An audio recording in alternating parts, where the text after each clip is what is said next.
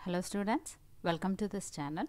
ഇന്ന് നമുക്ക് ഡിസ്കസ് ചെയ്യാൻ പോകുന്ന ടോപ്പിക് എന്ന് പറയുന്നത് raw space, column space and null space.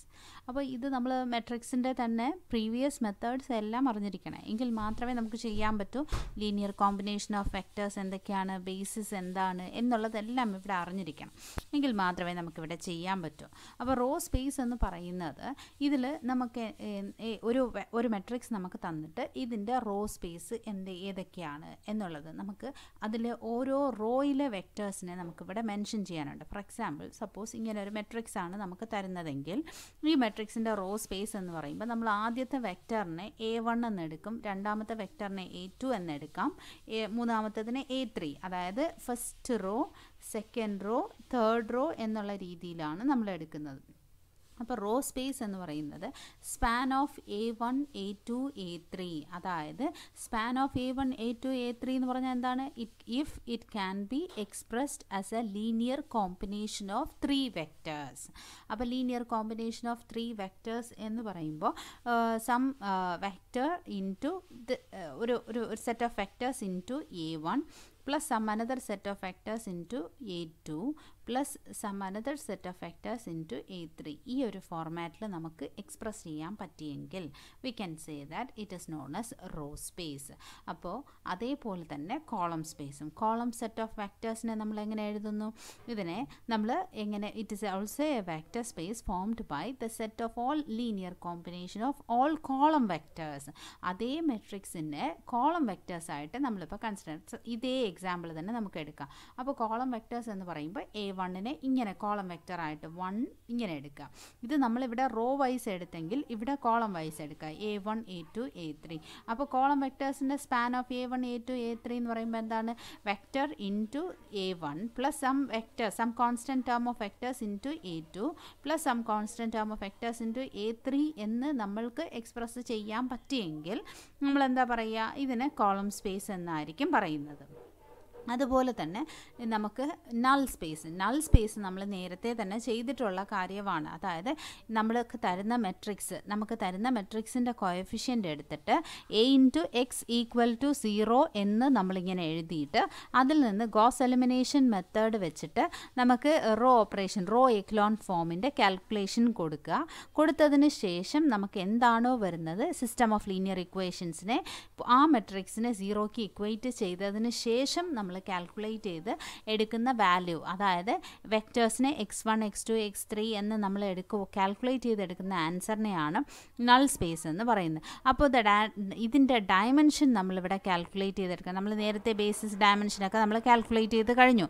അപ്പോൾ ഡയമെൻഷൻ ഓഫ് ദ നൾ സ്പേസിനെ പറയുന്നതാണ് നള്ളിറ്റി ഓഫ് ദ മെട്രിക്സ്. അതുപോലെ തന്നെ ഇവിടെ വേറൊരു തിയറം പറയുന്നുണ്ട്. ഒരു m/n മെട്രിക്സ് ആണ് നമ്മൾ കൺസിഡർ ചെയ്യുന്നതെങ്കിൽ dimension of raw space is equal to a dimension of column space. Dimension of row space is equal to dimension of a column space.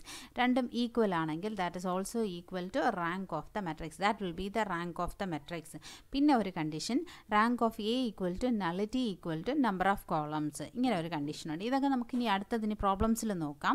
പിന്നെ കോളം സ്പേസിന് പറയുന്ന വേറൊരു വേർഡാണ് range or image of A matrix. അപ്പോൾ find the range of A matrix അല്ലെങ്കിൽ find the image of A matrix, find the column space of A matrix എന്ന് ചോദിച്ചാൽ അതിന് നമ്മൾ പറയുന്നത് നമ്മൾ സാധാരണ കോളം സ്പേസ് കാൽക്കുലേഷൻ തന്നെയാണ് നമ്മളിവിടെ പറയുന്നത്. ഫോർ എക്സാമ്പിൾ, നമുക്കിനി ഇതെല്ലാം നോക്കണമെങ്കിൽ നമുക്ക് ഇതിൻ്റെ പ്രോബ്ലംസ് വെച്ചിട്ട് നമുക്ക് നോക്കാം. അപ്പോൾ ഫസ്റ്റ് ക്വസ്റ്റ്യൻ എന്ന് പറയുന്നത്, ഞാൻ ഒരുപാട് ഡീപ്പായിട്ടൊന്നും പോയിട്ടില്ല, ജസ്റ്റ് ഔട്ട്ലൈനായിട്ട് പറഞ്ഞിട്ട് ഞാൻ പ്രോബ്ലത്തിലോട്ട് പോവുകയാണ്. അപ്പോൾ ഇതിൽ പ്രോബ്ലം ഇപ്പോൾ നമുക്കൊരു question തരുവാണ്. Find A basis for raw space, column space and null space of the matrix. അപ്പോൾ ഒരു മെട്രിക്സ് നമ്മളിങ്ങനെ കൺസിഡർ തന്നിട്ടുണ്ട്.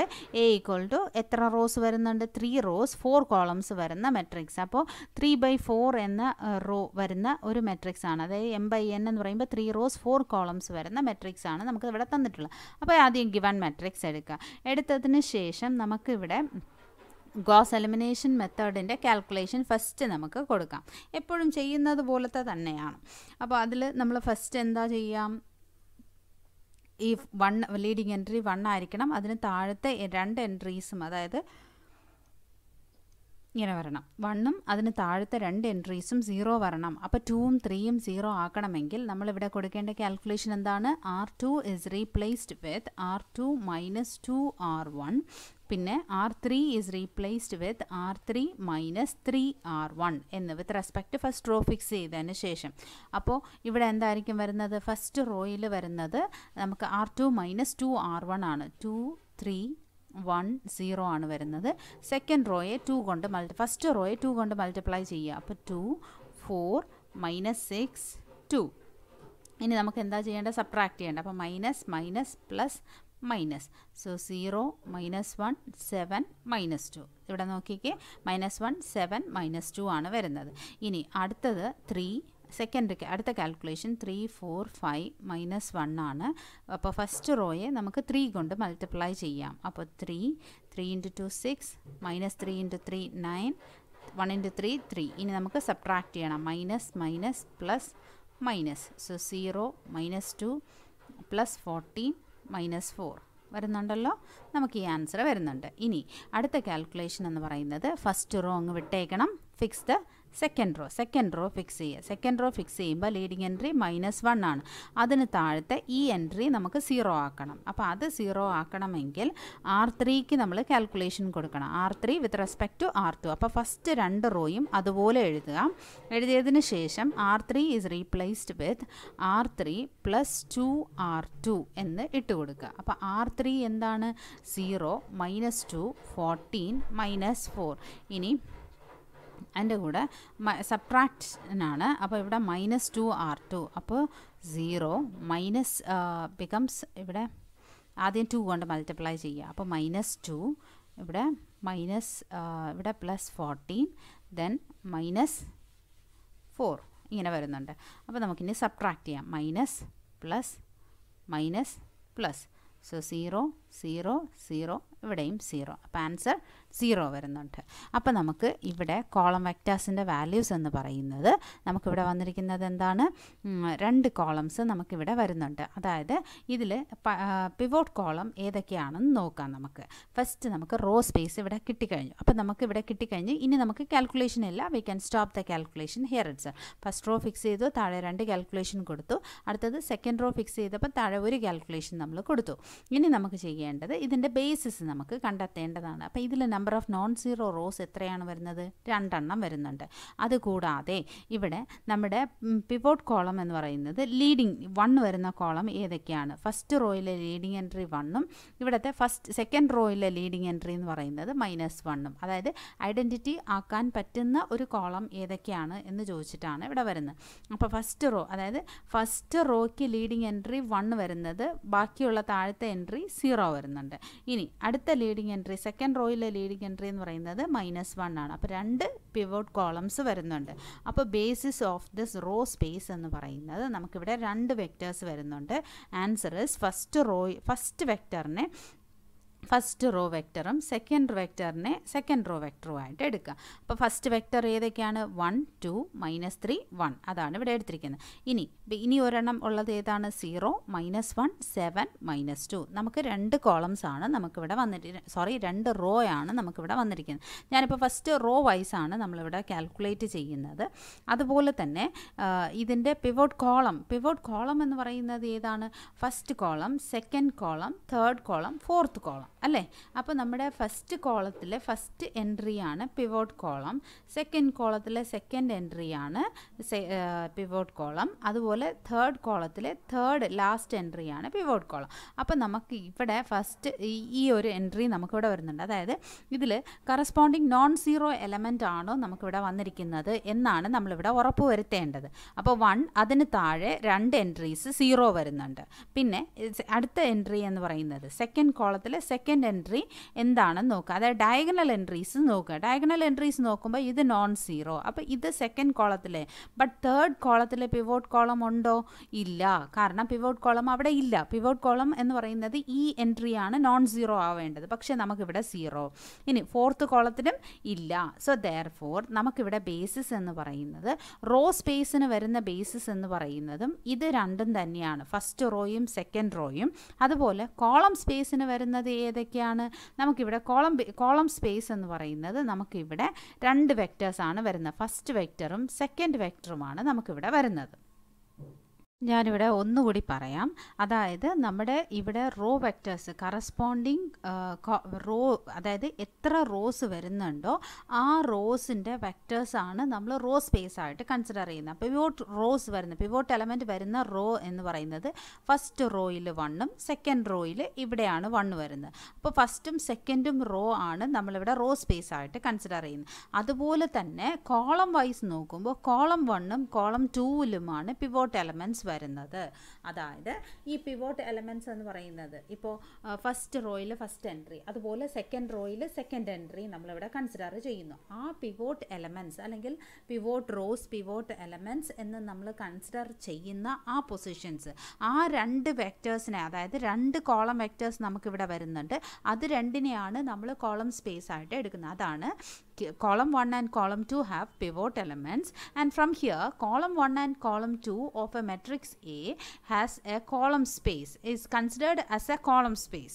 So this gives that column 1ഉം column 2ഉം ആണ് column spaceൽ നമ്മൾ കൺസിഡർ ചെയ്യുന്ന വെക്റ്റേഴ്സ്.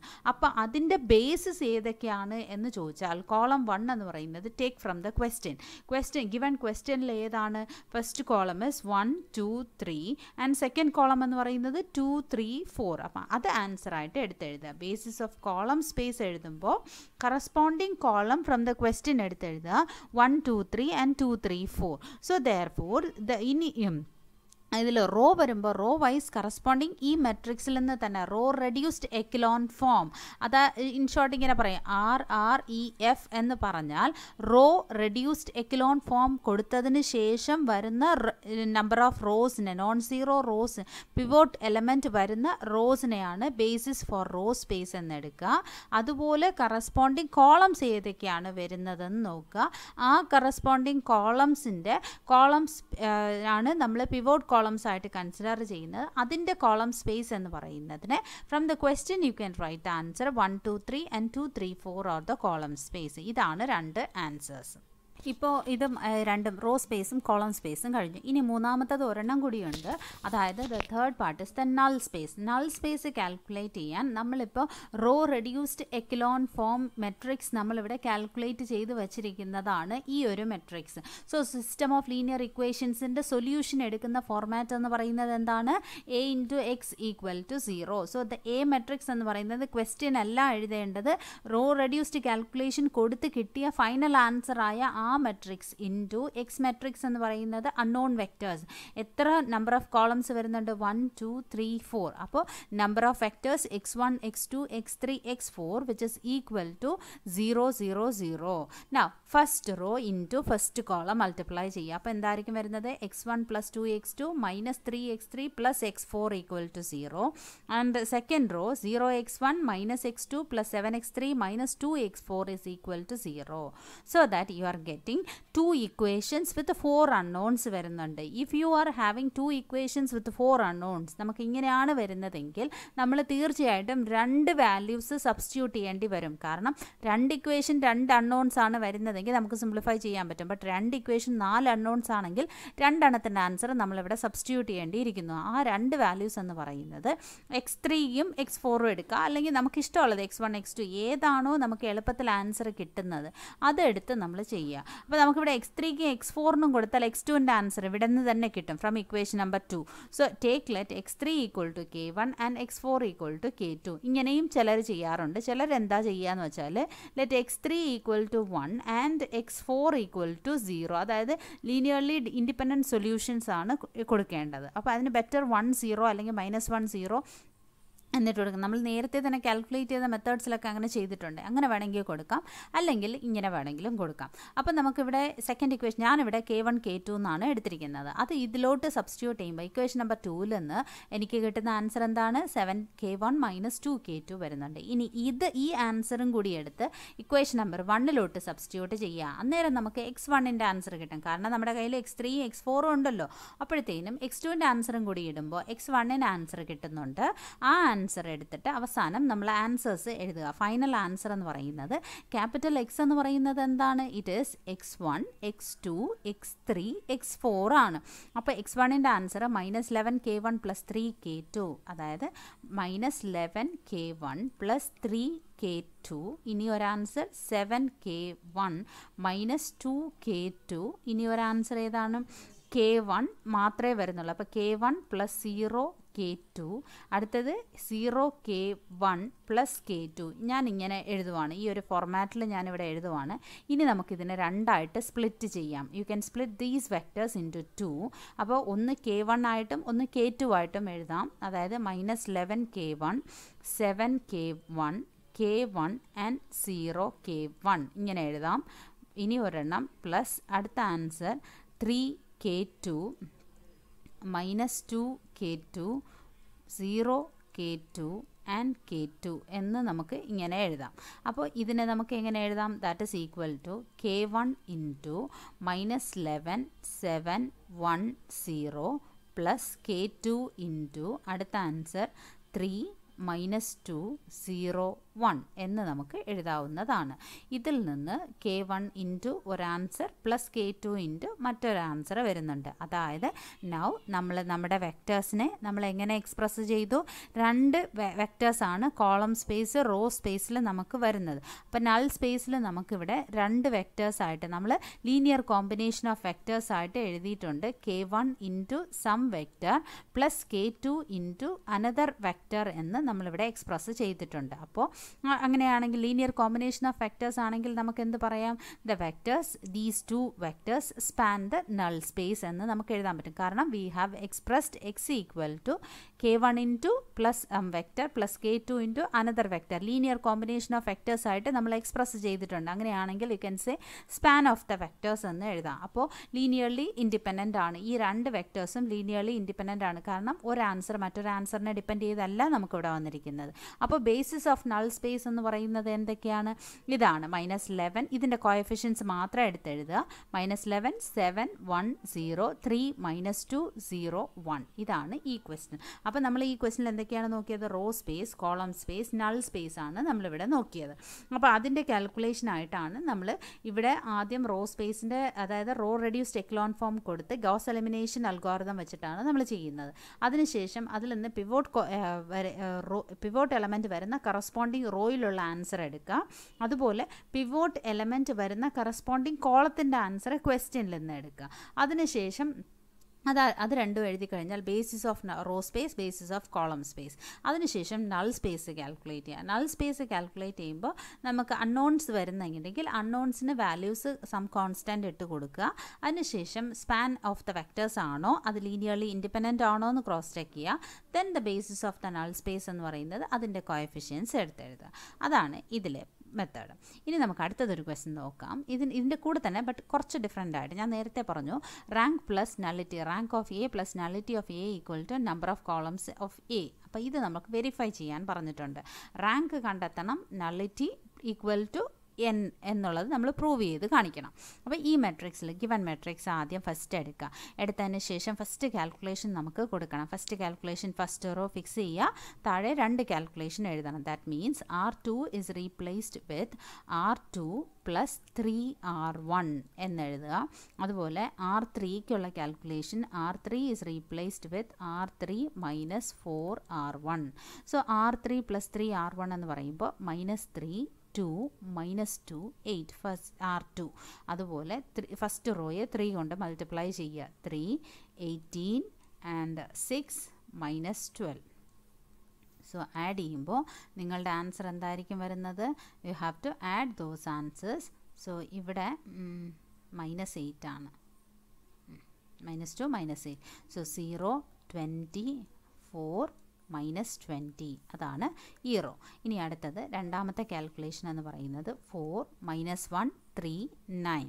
ഇനി ഇതിൻ്റെ ഫസ്റ്റ് റോയെ 4 കൊണ്ട് മൾട്ടിപ്ലൈ ചെയ്യുക. അപ്പോൾ 4 24 8 -16. Now we have to subtract the answers, minus plus. Therefore 0 -25 -5 25. So answer വരുന്നുണ്ട്.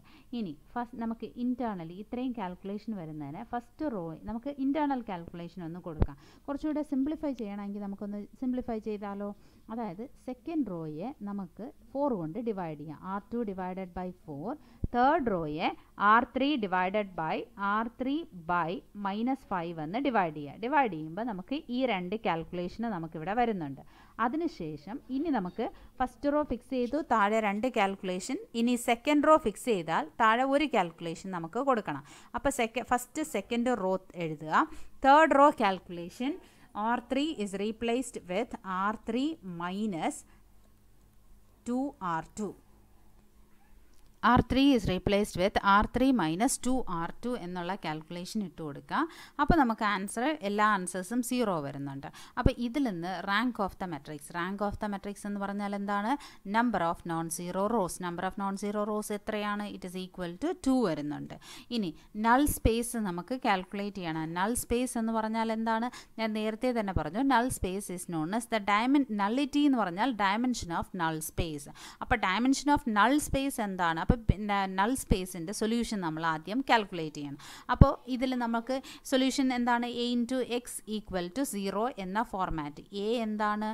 1 6 2 -4 0 +5 1 -5 0 0 0 0 into how many vectors? x1 x2 x3 x4 equal to 0 0 0 0. That is equal to x1 plus 6x2 plus 2x3 minus 4x4 equal to 0. രണ്ടാമത്തെ raw with first column. So 0x1 plus 5x2 plus x3 minus 5x4 equal to 0. ഇവിടെയും രണ്ട് equations 4 unknowns വരുന്നുണ്ട്. അപ്പോൾ അങ്ങനെയാണെങ്കിൽ രണ്ടെണ്ണത്തിന് നമ്മൾ substitution കൊടുക്കണം.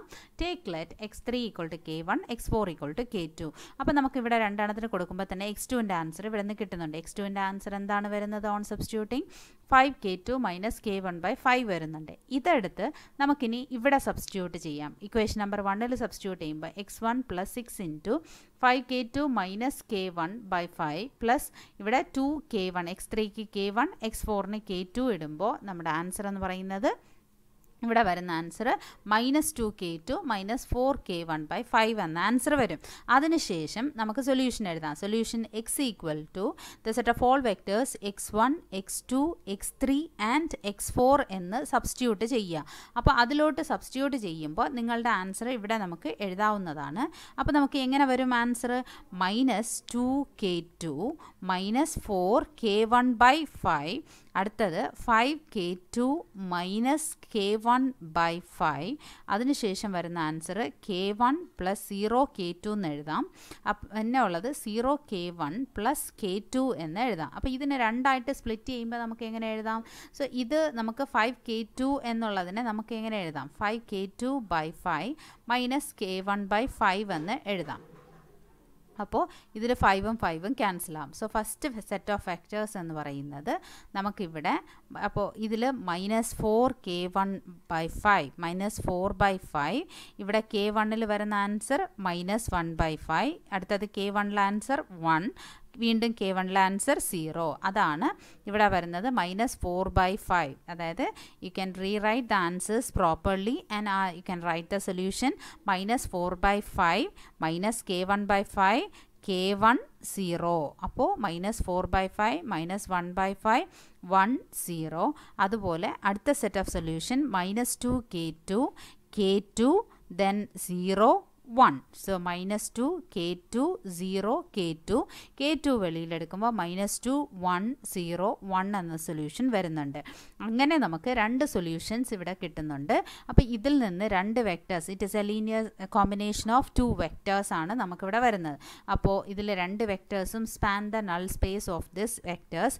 അപ്പോൾ ഈ രണ്ട് വെക്ടേഴ്സും എന്താണ്? ലീനിയർലി ഇൻഡിപെൻഡൻ്റ് ആണ്. Because one solution is not depending on the other solution. Therefore the basis for null space എന്ന് എന്ന് പറയുന്നത് ഇത് രണ്ടുമാണ്. ഹെൻസ് ദ ഡയമെൻഷൻ, അപ്പോൾ രണ്ട് വെക്റ്റേഴ്സാണ് നമുക്ക് വരുന്നത്.